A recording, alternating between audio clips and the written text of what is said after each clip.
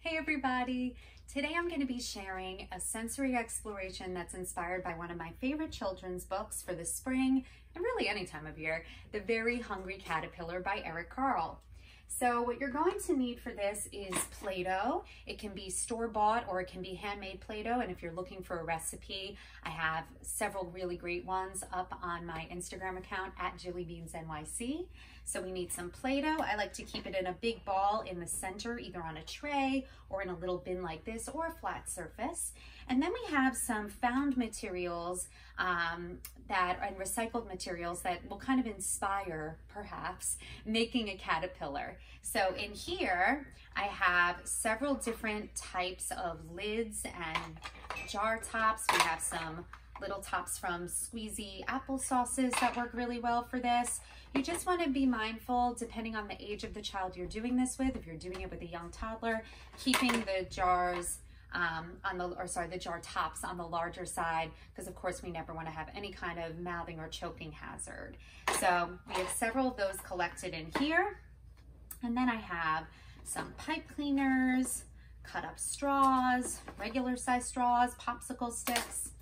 And I would just put this out really like this and see what your child does with it. Often just putting out materials will inspire, maybe after reading the book, will inspire our little ones to make caterpillars. So if you've read the story, you can talk about maybe making a caterpillar, having them use their hands and their fingers to roll a caterpillar shape. Maybe we're sticking in the caterpillar antenna using the straws, and anytime we do something like that, we're really working those fine motor skills, right? Our finger muscles, our hand muscles. So maybe it looks something like this. Maybe we're taking our lids and our jar tops and creating circles, right? Kind of like the caterpillar's body. Hopefully you can see here.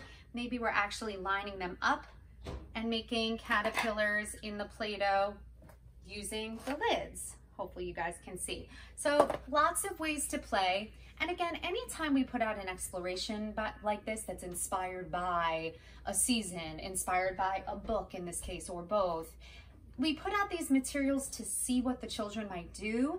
They may do things like this. You can perhaps help encourage and facilitate some of this play.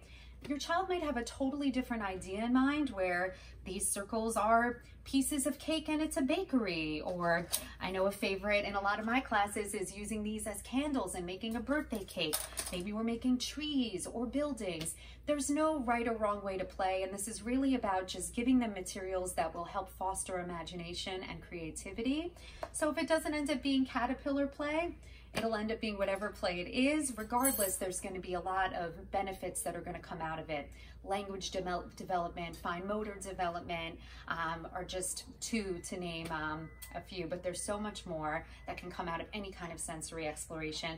Not to mention the fact that what it does for the neural pathways in the brain is going to then inspire all kinds of growth in many different areas of development.